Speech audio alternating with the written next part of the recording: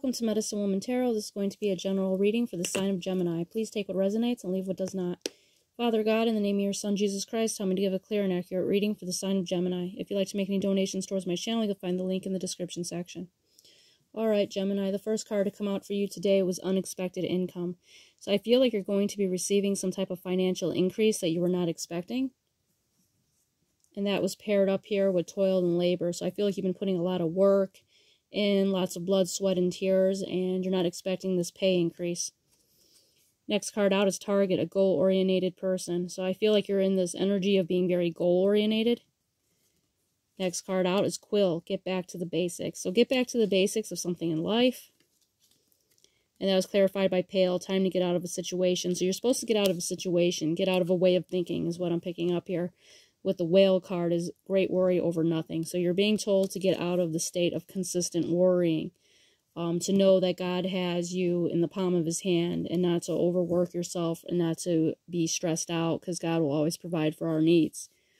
Next card out is Arrow. You're on the right path in regarding some aspect of your life, so you are being led down the right path. Next card out is Axe, forces working against you. So I feel like there's a negative energy that's around you. I feel like that's what you pick up on.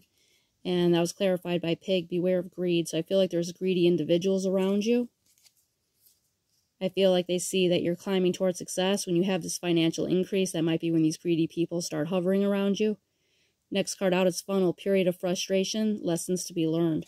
So, finding out that these people are, in a greedy energy and trying to take from you, I feel like you're supposed to learn something from this. You're supposed to learn that these people just were not meant to be trusted and not meant to be in your life.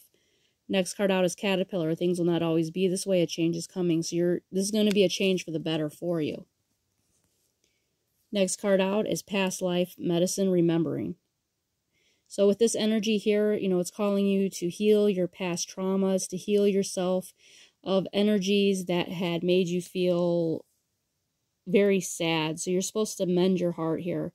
Mend yourself from all past traumas that were done by family members, friends, past love, anything that broke your heart in the past. This is calling you to heal and to mend from it. Next card out is Hops, Celebration.